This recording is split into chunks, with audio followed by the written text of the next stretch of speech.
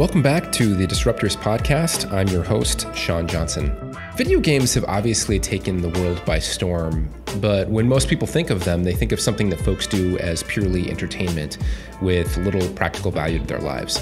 But the promise of games goes way beyond mere distraction. The modalities and mechanics of games can actually be used to develop skills in ways that would be impossible to acquire otherwise. My guest today is Sam Glassenberg, and after earning his stripes as a game developer at LucasArts and Microsoft, he stumbled almost by accident upon an opportunity to help doctors become much better at their jobs. The result was Level X, a gaming company that helps surgeons and other physicians improve through simulations of real-world medical situations. And today he has over 500,000 physicians playing his games regularly, a partnership with NASA, among others, and a really thriving business. And in this episode, we discuss the origins of Level X, how Sam thinks about game mechanics to drive user adoption, why these types of games offer unique advantages in terms of adoption and monetization, the future of VR, and much more. I got a lot out of this, thought it was super fascinating. I think you will too. So with that, let's go to Sam. All right, Sam, thanks so much for being here. Really excited to get into Level X and what you're up to currently. But before we get into that, you're the first person I've ever met or interviewed that has an Emmy. Why don't we start with how that story? How did that happen? Well, first I should qualify. It's a technical Emmy, so it's not the one. No, I'm just kidding. I was saying it's not the one they show on TV. It's the one they do beforehand. You know, it's not for acting or anything. So the technical Emmy, I accepted it on behalf of my team at Microsoft. Got it. A few roles ago, I've spent my career in the video games industry. My team at Microsoft was responsible for. It was called DirectX. I don't know if you've heard of it. It's basically the graphics technology platform behind Xbox, PC gaming, all the technologies that we defined and standardized eventually make their way into your phones. This is how video games create, ultra realistic images. Yeah. And so, our job was to plan, predict, define the next 5 to 10 years of video game graphics technology. And so the technical Emmy was for, pushing the cutting edge of interactive entertainment. So how does someone who makes video games for a living figure out that they can help doctors? Walk through that journey for us. How did you kind of get to where you are now? So in short, by accident. Okay. I've had a fairly successful career in the video game business. I started out actually at LucasArts, Lucasfilm, making Star Wars games. Yeah. That was a lot of fun. Yeah, I bet. After that, Microsoft, working on the DirectX team. After that, I joined a early stage game company that we pivoted to basically make mobile video game company for Hollywood. So doing games for all the big Hollywood movies like Hunger Games and Mission Impossible and Rocky. That's where I've spent my career, which at the same time has sort of made me the black sheep of the family. Okay. Because I come from a long line of doctors. Yeah, my grandfather was a famous doctor. He was actually like the senior editor at the Journal of the American Medical Association. Oh, wow. My parents are both doctors. My wife is a doctor, aunts, uncles. I'm the one who never went to medical school. Yeah, so speaking of the Emmy, when I found out we won and I was going to be accepting it, I called my parents, right, to be like, hey, walking down the red carpet. My dad, without skipping a beat, right, he had no idea this was coming, goes, oh, okay, Sam, yeah, that's very nice, but in this family, we only recognize Nobel Prizes. He goes, you're not yet 30 years old. You can still go to medical school. I'll pay for it. Wow. So that's, I'm sure there are years of therapy. Right. So how does this parlay then into a company that makes video games for doctors? So back in 2012, my father, he's an anesthesiologist, he gives up and he says, all right, fine. You're not going to medical school. So at least put all this gaming stuff to good use. Make me a game to train my colleagues to do a fiber optic intubation. The procedure itself doesn't matter so much. Bottom line is it's difficult and you only do it on rare, difficult scenarios. So, okay. So it's hard to train, right? And so even experienced folks may struggle with it if they haven't done enough cases. So he goes, look, just make me a game they can play on their phones to teach them how to do this. I don't want to drag anybody to a simulation center. So literally out of guilt, I sat down for 3 weekends with some video game technology, a video game engine, because I was busy doing other things. So I sat down for 3 weekends and I threw together this game for him. And it was pretty bad. And I uploaded it to the App Store. And the reason I did that was simply because, I was busy running a game company, didn't have time to install it on his friends' iPhones one by one. So, here's the link. They can download it themselves. Leave me alone. Didn't think about it again. And then 2 years later in 2014, he calls me. He goes, "Hey, Sam, how many people downloaded that thing?" And I go, I have no idea how many of your friends downloaded your game, but I'll check for you. And I went and I looked, and we had 100,000 doctors, nurses, and airway specialists worldwide who've been playing this thing. Had by accident created a very popular medical training tool. Yeah, that's like how everybody wishes things would go. That's amazing. So a bunch of questions. First of all, your dad tells you to build a game for a very complex procedure, and in 3 weekends you do it. How did you know what to build for the initial kind of version of that? I mean, it seems like this would be a pretty technical exercise for folks to complete. How did you figure out what that thing was supposed to do, and what the mechanics would be around that? Well, I mean, my dad had been trying to get me to go to medical school for decades at that point. I'd actually scrubbed up. He got me scrubbed up a few times to actually observe like open heart surgeries and things. So I'd actually seen a number of intubations. He had me, practice intubating on a mannequin a number of times. I certainly don't get me wrong. I was not ready to do it on a human, but I knew enough about it. He had sent me a lot of videos, so I had a lot of visual reference on what it looked like. I was able to just, bang something out quick enough that fairly represented the procedure. Although what shocked me is, so when I discovered we had the 100,000 users, I'm like, all right, well, I Google it, right? Like I literally just type the thing into Google, and I discover, unbeknownst to me, they've been doing efficacy studies on this app at various institutions around the world that shows it improves physician performance.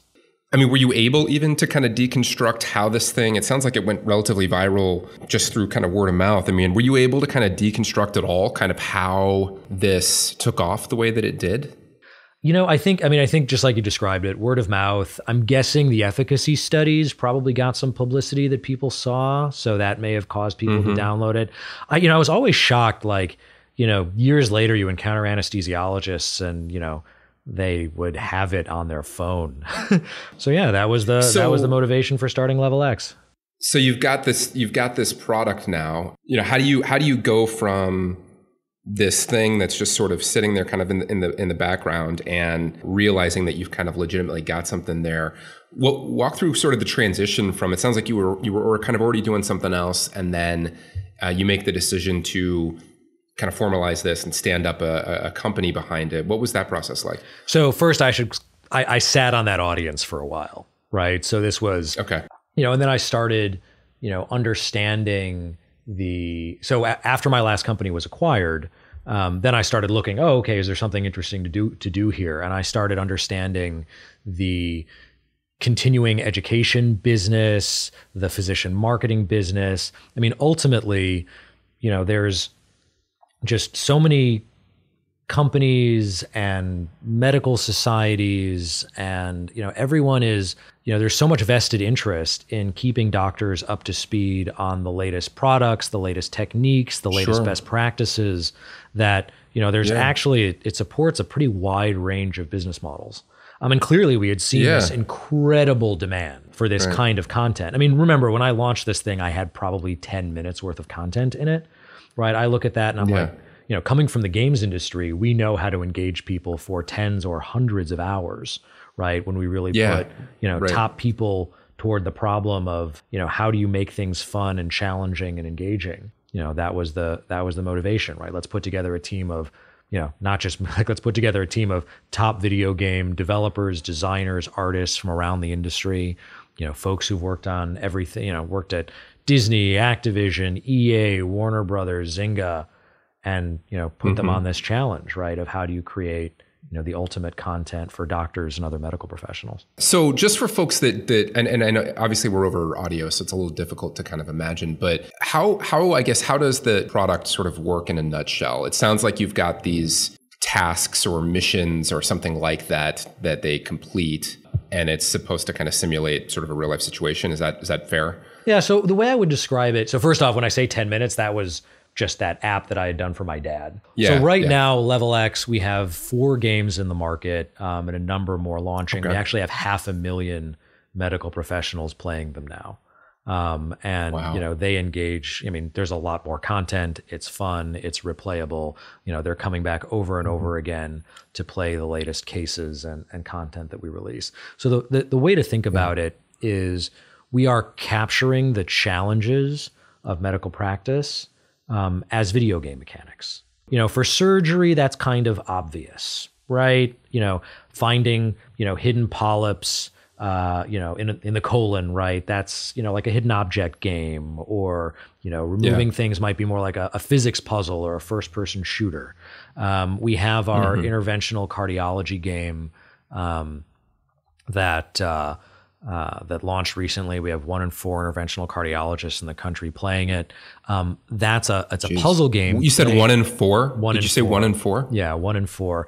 That's incredible. It's basically a puzzle game played under fluoroscopy. So the entire game is played under X-ray.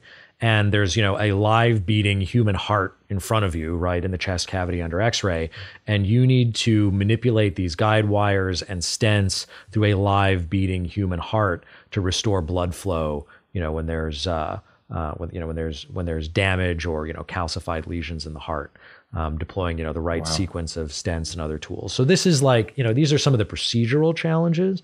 And then beyond that, I mean, medicine is this incredibly challenging career. So you can think about things like, how do you diagnose a patient, right? A difficult diagnosis. How do you manage a patient over time if they have, multiple comorbidities, or you're trying to balance, side effects of different drugs or different treatments?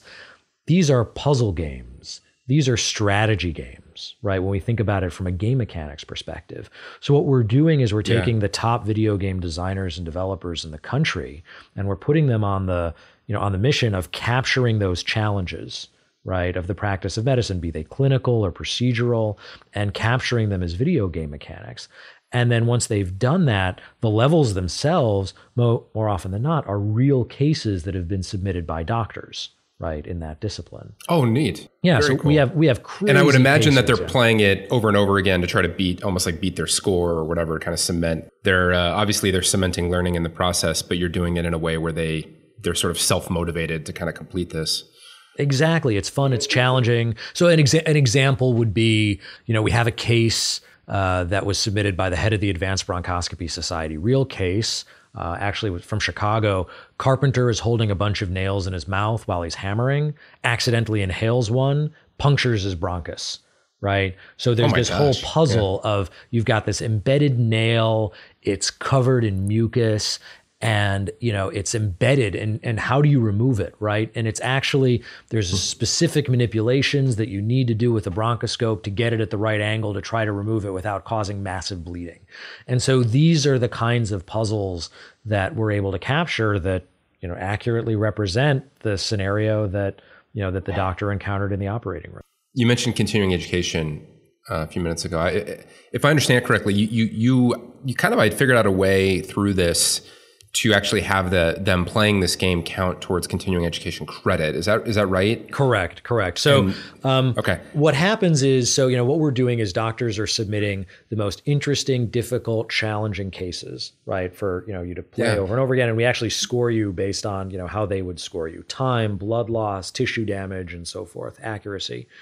Okay. In certain cases, right, when we find the content, we have right now we're working with over 150 physician advisors in different specialties. And when they tell us that certain content not only, is fun and challenging, but also closes specific educational gaps, we then that content goes through a CME approval process. So doctors can actually, so if you play our games, there's a whole bunch of levels and cases in there where you can earn continuing medical education credit toward renewing your medical license. And those cases go through sort of another level of review prior to that certification. So all of the cases that we release have been peer reviewed by doctors to validate that they're accurate. But then we go through an additional level of review to validate that it closes educational gaps for the content that gets CME credit. I would imagine. I mean, healthcare obviously doesn't necessarily have a reputation for being particularly innovative. I would imagine that was a very different sell to them than maybe what they were used to. Was it super easy to kind of convince sort of these governing bodies that this should count as credit, or was there a process you had to go through? What was that like? So, there was definitely a process that we've gone through. What I'll tell you is, doctors have actually been rebelling against these certifications for a multitude of reasons. And one of them being, look, the vast majority of CME content, if you're, outside of like attending conferences, is literally, you watch a lecture, you read an article, and you complete a multiple choice test. Nothing has changed in decades. Yeah. How does that multiple choice test necessarily validate your skills as a surgeon, or your, real decision-making skills, or your real ability to diagnose something? There's been, because of that, and that sentiment from doctors is widely known, right? So when you come in and you're like, look, this stuff works. Doctors clearly want it. But as you can see, this is clearly, this is not only is it, not only is it credible and accurate and everything, it's better than, the traditional modalities of multiple choice. You have this sort of, this win across multiple fronts where, yes, it's going to achieve all the educational goals, but at the same time, it's doing what everybody what the CME ecosystem knows is needed to actually make this interesting. It seems like it would be really difficult to learn how to, you mentioned some of these really difficult cases. It seems like it would be incredibly difficult to learn how one would navigate that in any other way. Was there even an option? Were there either, what was the closest kind of proxy to what you've done here in terms of dealing with some of these real difficult situations? It seems like it'd almost be like doing it on an actual patient. I don't know, how do they learn? Yeah. That kind of stuff. So we have lots of stories at Level X of what happens when video game developers discover the state of the art in medical training. These stories all sort of follow a similar arc. Basically, for the most part, doctors are learning, especially the tricky and rare stuff, they're learning on live human beings. And that's not, it's simply because it's not because they want to, it's simply because they're not given any better option. The state of the art is, you have cadaver labs, right, where you can do procedures on cadavers, but cadavers don't bleed, right? There's a lot of limitations to that. They don't present difficult scenarios. So, this, nail in the airways scenario, right, the first time you deal with that, it's going to be on a live human being. And the state of the art in sort of digital virtual medical simulation, we are, again, as video game developers, consistently shocked because this stuff all looks like video games out of the 1990s. And so, the doctors that actually play, the large audience of doctors that play video games, right, will go into their simulation and training center and be like, what, this feels like something I played on the Nintendo 64. Like, it's not a very accurate depiction. In terms of the continuing education thing, how effective has that been as a channel, and either as a channel in terms of driving adoption? Obviously it's a strong incentive for them to do it. Is there an upside in terms of them from a promotion perspective, helping you kind of drive additional adoption for this? So, the way we think about, so for the CME is a reward, right? From a video game design perspective, it's a reward. It's just more value that we can provide. The majority of our players don't even use it for CME. The majority of our doctors. Often, if you earn your CME, if you're at an academic institution, chances are you don't need additional CME. You're getting it from teaching residents and grand rounds and whatnot. For a good proportion of our audience, CME is a motivator, but really what is driving, our activity, growth, engagement, it's the fun of, capturing the challenges of medical practice. This is how doctors learn. There's a reason why, doctors open a medical journal every month or attend medical conferences. It's because they're lifelong learners.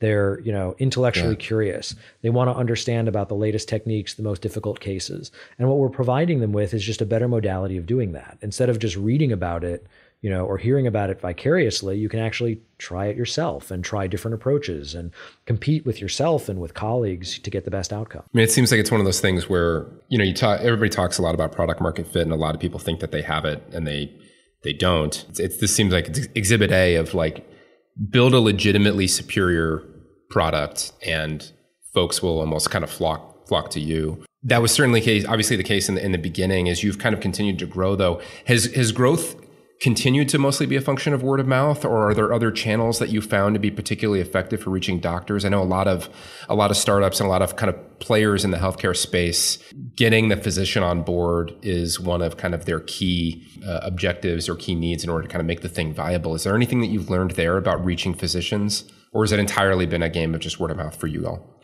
Right. So we've hired, a number of factors. So one, we've hired a team of top folks from digital health. Our chief business officer was the former head of marketing for Medscape, which is leading app and website for doctors.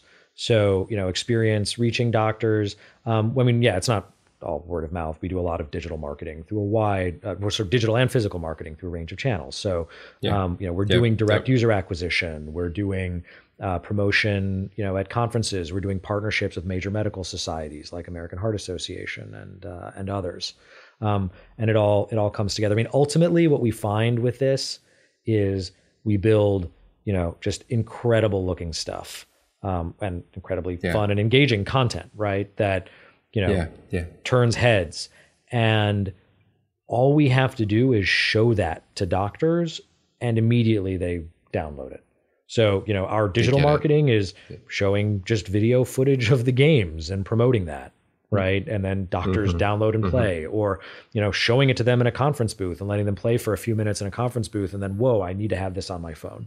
You mentioned, as you started digging into this in a little more detail, when you're looking at standing it up, that one of the other kind of upsides was the myriad of ways in which you could kind of monetize this. What is because if I understand it correctly, you're not, the physicians aren't paying for it. So how does the revenue model work? And maybe how did you kind of arrive at it? Or how did you kind of decide, of these dozen different ways in which I could monetize it, this was potentially the most viable or most effective? Sure. Doctors, are an incredibly sought after audience, right? They're very, very busy. But they influence all of the healthcare spend in the country. And, on top of it, it's just, everybody wants to be training them. Everybody wants to be bringing them up to speed on the latest products. And so really the opportunities that we saw, physician marketing is just a massive ecosystem. There's, tremendous amount of spend there, and we can be far more effective at it. A lot of through native ad, in-game promotion, or how does that work? So basically, similar to the model that we would do in games, right? Where you have sponsored content. We have sponsored content in our games. Only got it. Instead of, there's this, the physician marketing ecosystem is tens of billions of dollars, right? Pharma alone, I think, spends over 23, 24 billion just to market to doctors.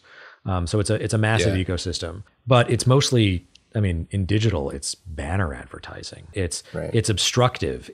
I'm trying to open up an app and check a reference on something, and I'm being bombarded by banner ads or, pop-up videos that I don't want to watch. And so we flip that around and we say, all right, well, hold on. Doctors actually are interested in discovering the latest treatments, the latest, devices, training on them, understanding how they can provide value for their patients. They just don't want to hear about it from a banner ad. And so how do we make that better?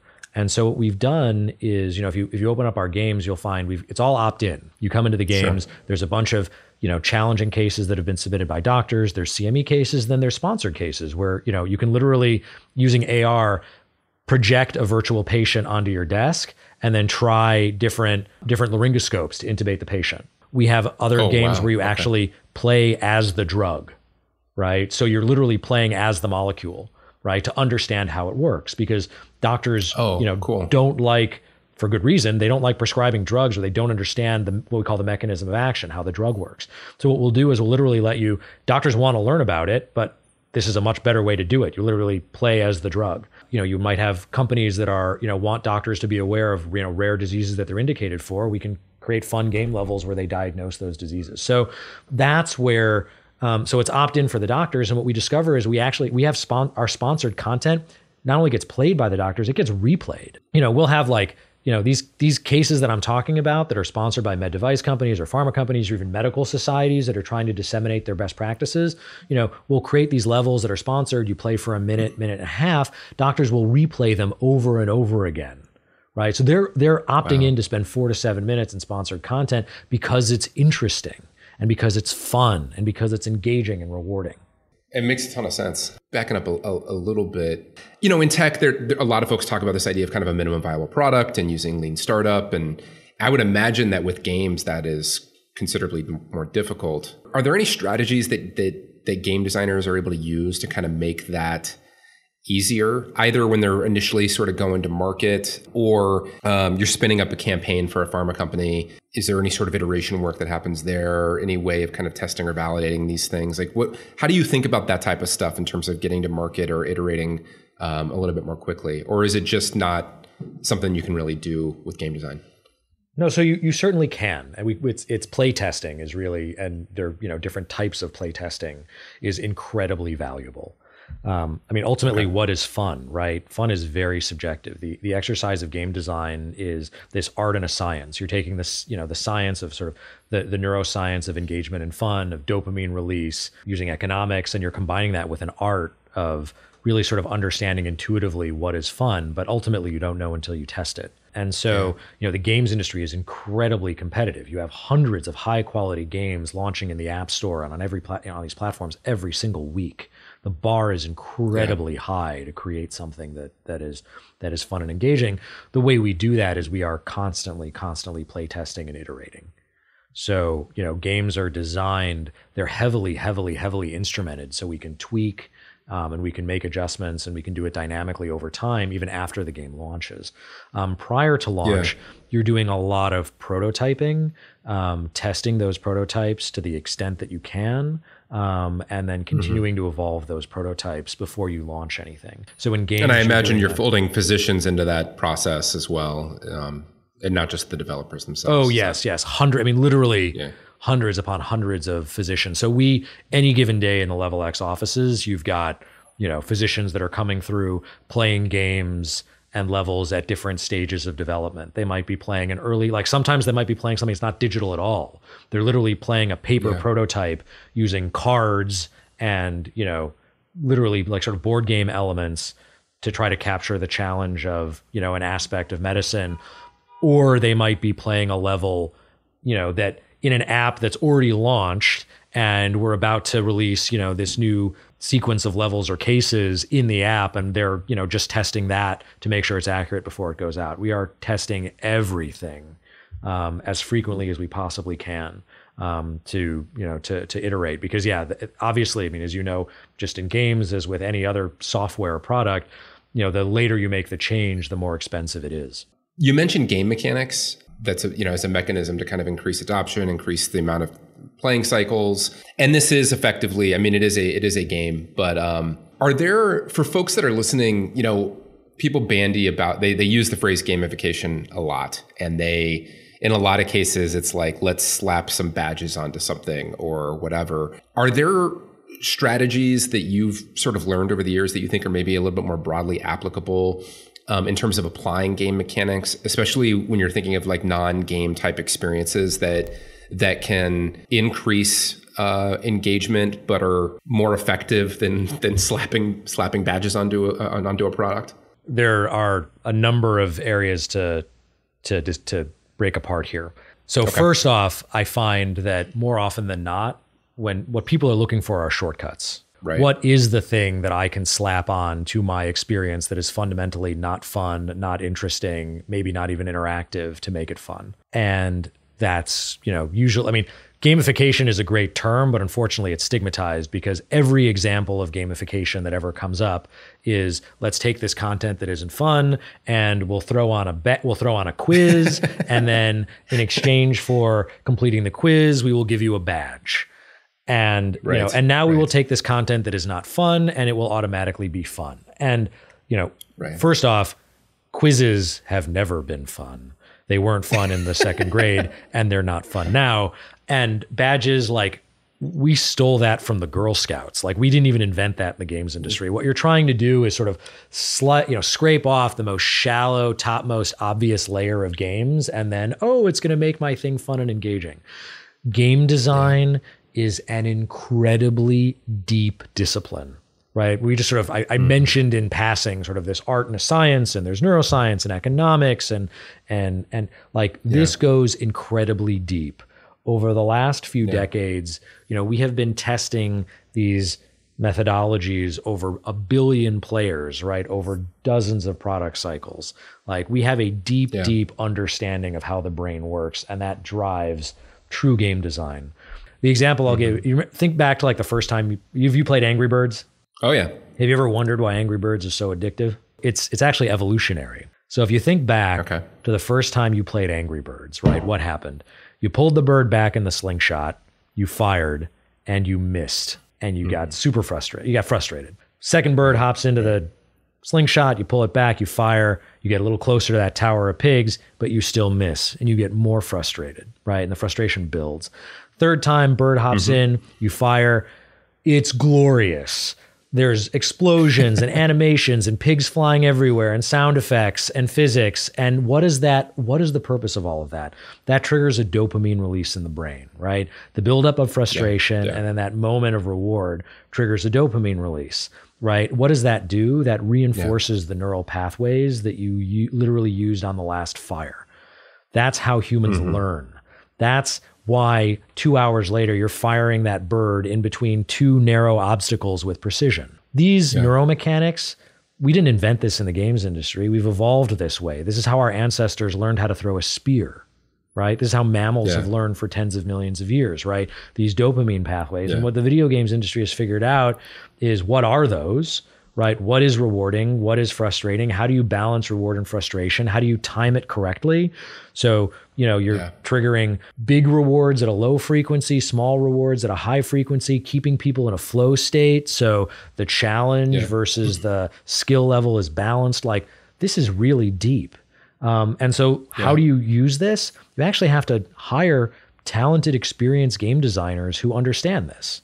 Right? The same way you would need to hire a talented, experienced engineer, right, to go and build complex software. There's no shortcut. Same goes with game design. Like, you can do it and you can deliver, get amazing returns on it, but you can't shortcut it. And the other thing I would also note is, there is also fantasy in the work that we're doing here, right? Some of those, a lot of the game levels are real cases submitted by doctors. A lot of them are what we call, they're more fantastical cases, where we start creating cases. We go from the real to the plausible to the extreme, where what we're doing is, these game mechanics are using the skills that you would use as a doctor, right? And so we're making these cases harder and harder and harder. Sometimes we stretch that into cases that haven't actually happened, but could plausibly happen, that are incredibly difficult, and then into extreme cases to really push the limits of those skills. And, as long as we maintain that, that level of credibility, right, for doctors, we can continue to suspend their disbelief, and it just continues to be fun. And, they're continuing to improve their skills is an unintended, almost an indirect consequence of play.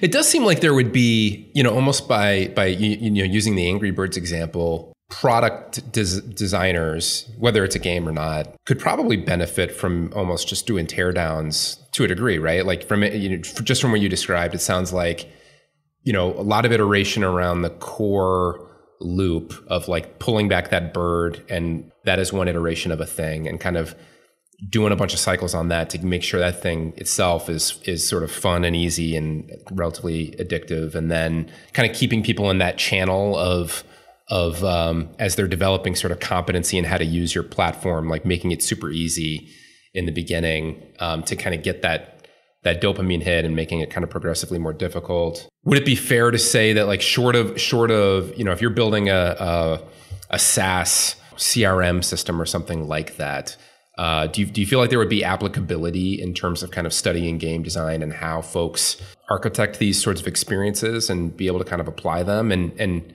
if so, is there anywhere you would recommend folks kind of go or try to, because it does seem like it's a little bit of a dark art almost, but it does seem like there could be some patterns that could be abstracted. 100%. Is that fair or no? 100%. Okay. So when I say it's a deep discipline, it doesn't mean that it's it's hidden, right? So, the game community is incredibly altruistic, and everybody loves to share what they're doing.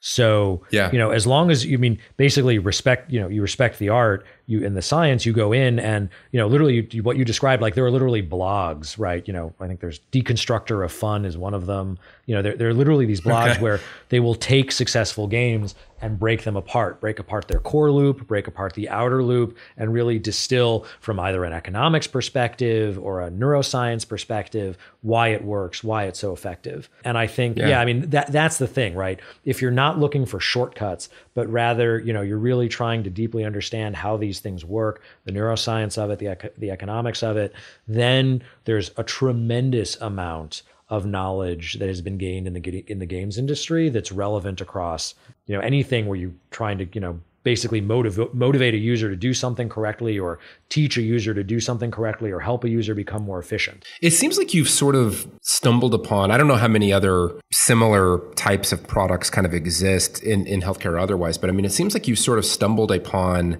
a new way of, and I'm struggling for the words, but it's I would imagine most game designers are thinking about purely kind of fun and distractions and things like that. And it seems like you've sort of figured out a way to kind of help people level up in very practical, real world kind of skills through the act of kind of gameplay.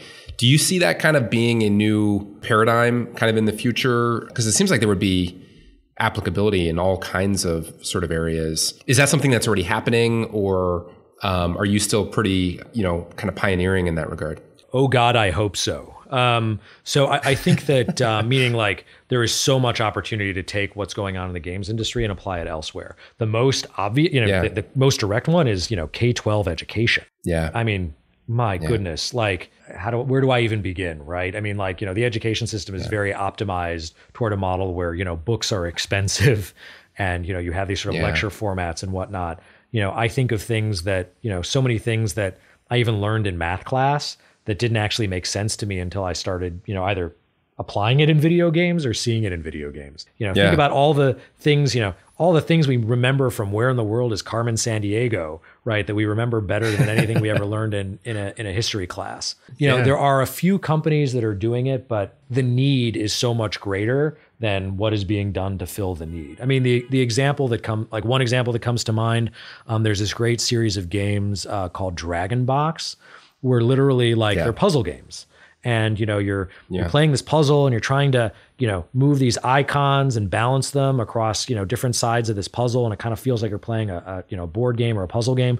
Only around level 19 did I realize when I was playing this, whoa, this is teaching me how to balance algebraic equations, right? But it didn't come in and hit me over the head of, hey, today we're going to learn algebra.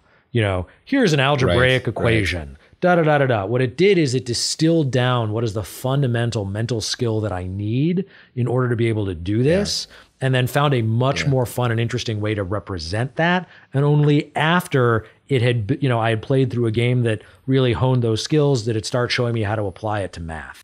Especially as independent game developers. It seems like, from what I understand about the industry, it's pretty dominated by the EAs and the Riots and the things like that. And it's very, very difficult to kind of break through the machine that they're able to kind of deploy from a paid acquisition perspective and otherwise. But it seems like as an indie developer, especially, being able to go after these niche, almost like B2B kind of use cases there's a lot less noise. There is, it seems like, even more promising revenue potential, right? Where you're not, the math, as I understand it, with a lot of games is, we're acquiring a user for $3 and we're hoping that we can make $3.25 out of them through. Yeah, the margins get really thin in free to play games. Yeah, it just seems like there's just a tremendous kind of monetization opportunity and a lot less noise for doing this. I'd be shocked if this doesn't become much more common. Well, I think the important thing though is, remember we talk sort of this indie game community, which exists, but there's a pretty bad signal to noise ratio, right? And that, anyone can go, and the tools are there, right? Anyone can make games. Yeah. And so if you don't have that experience of having, it's like making a movie, right? Everyone's a movie director. everyone has ideas in their head of what would be a fun game, but ultimately that exercise is incredibly difficult. And so having that, the sort of experience and humility that comes with having tried to create fun games, succeeded in certain cases and failed in others, right? That experience is really what tells you how to build the right thing. So yeah, I mean, it's not just a matter of like being an indie per se, but if you have that experience, which, you know, you can have earned either by creating, you know, successful indie games or by working in the industry, right? You then take that experience and then you go and say, yep, let's go start a small mobile studio that is focused on, you know, this business problem. There's, you know, substantial opportunity there. And I think the games industry is going to see a lot of growth that way. So in terms of Level X itself, where do you see things headed? I mean, you mentioned AR a while back. VR seems like an obvious potential application. I know you're doing some stuff with space. Where is Level X kind of headed? Oh boy. All right. Well, look, we can deal with those one by one. So from a VR perspective, I mean, we've actually brought, you know, thousands of medical professionals through VR experiences because we're built on game technology. Our content also, you know, without too much effort can run in VR. So we've built VR experiences that are specific to, you know, we use them at conferences and, you know, with partners and things like that. Again, you know, thousands of medical professionals and doctors through VR. We've brought 500,000 through mobile experiences. So, you know, VR just doesn't have that installed base yet to give us that scale, but there's lots of fun and interesting things that we do with that. You mentioned space. You know, I think earlier in the discussion, you'd mentioned, you know, you build things at just a higher quality than what anyone else is doing. And all of a sudden opportunities arise. And our partnership with Trish, the Translational Research Institute for Space Health, we're building a platform for NASA for space health that literally came out of, you know, them discovering us. And saying, you know, they have a number of, you know, if you told me a year ago, hey, Sam, you're going to be working with, you know, building a platform for NASA, I'd be like, to do what?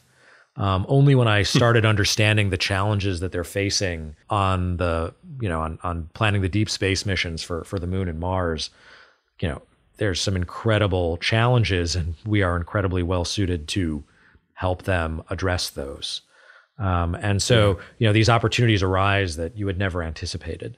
And so there, you know, I'm happy to talk more about it, what we're doing there. What's exciting is not only, you know, what we're doing to help train astronauts for difficult space scenarios, but what's great is actually a lot of the technology that we're developing as part of that project for NASA, we're actually using, we have a lot of terrestrial applications for. So the things that we're building as part of that project, both the content and the technology is going to end up in our games that doctors are going to be able to play.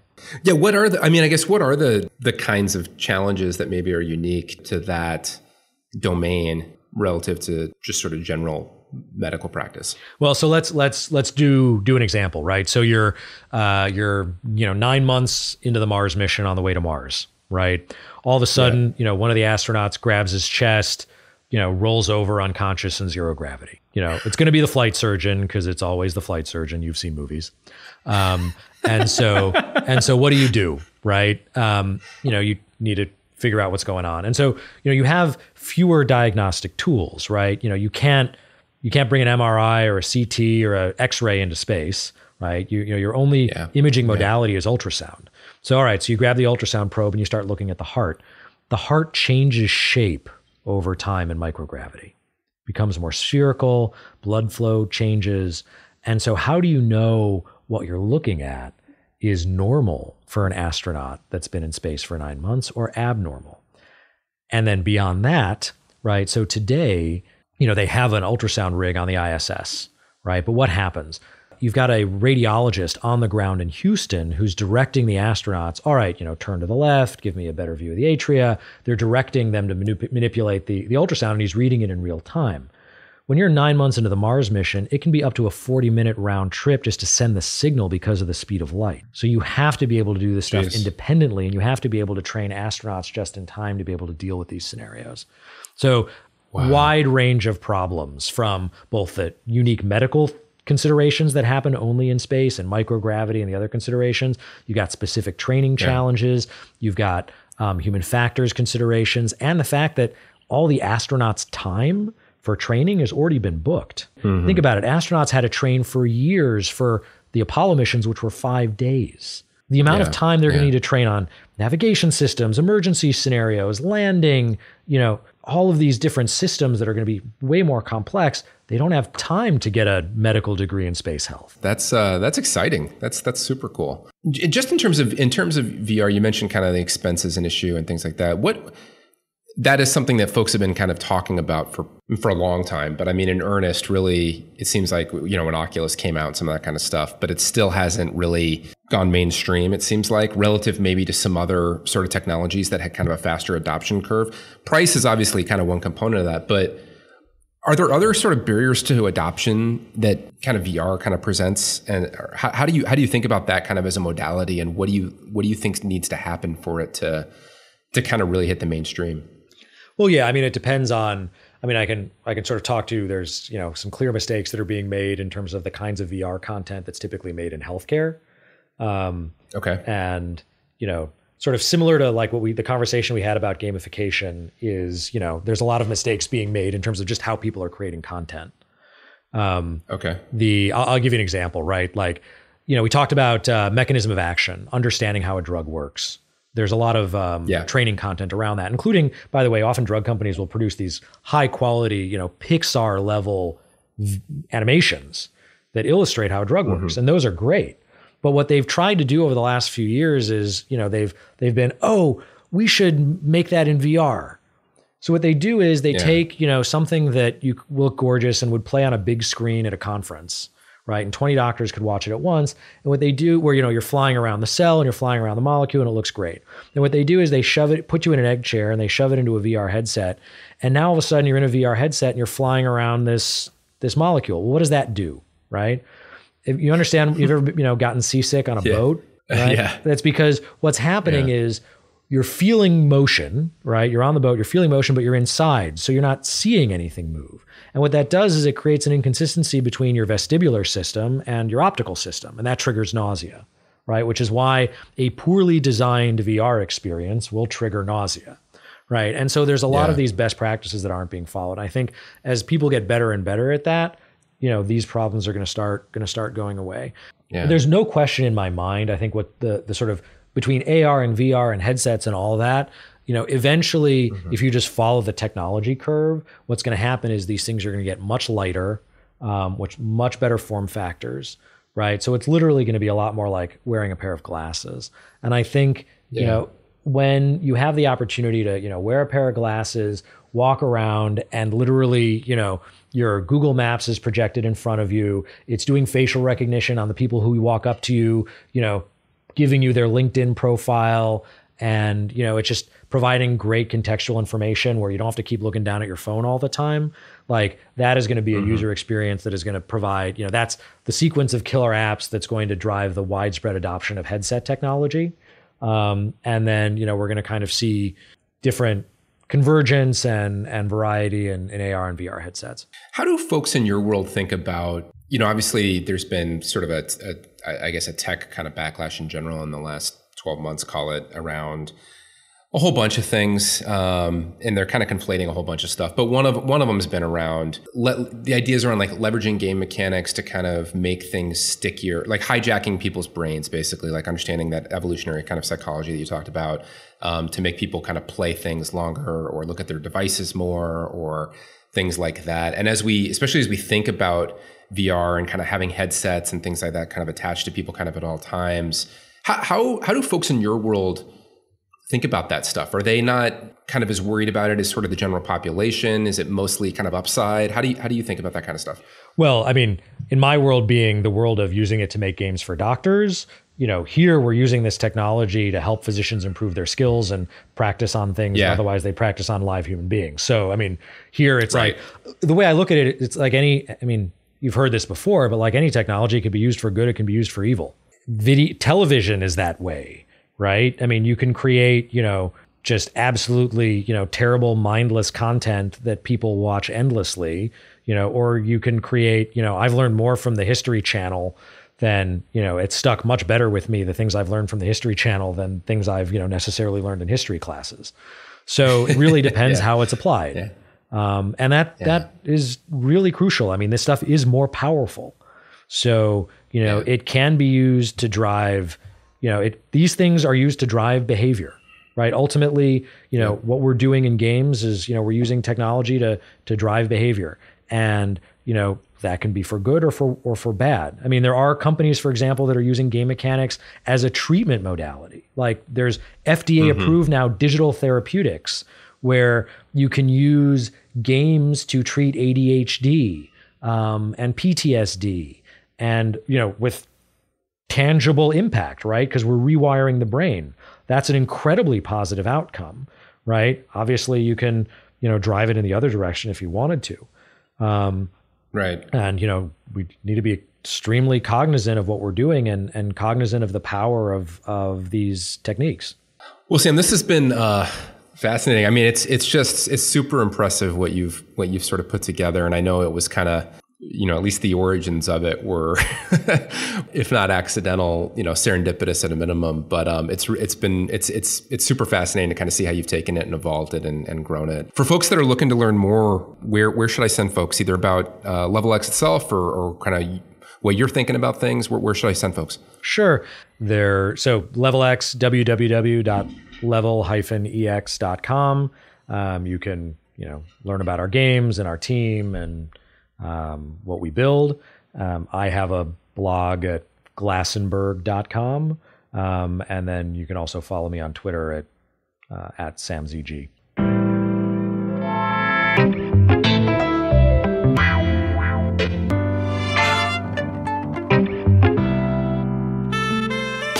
My guest today was Sam Glassenberg. For more ideas on how to disrupt your own industry, visit us at www.digintent.com. And if you enjoyed the episode, would love a review on iTunes or whatever platform you use. Thanks so much for listening. We'll see you next time.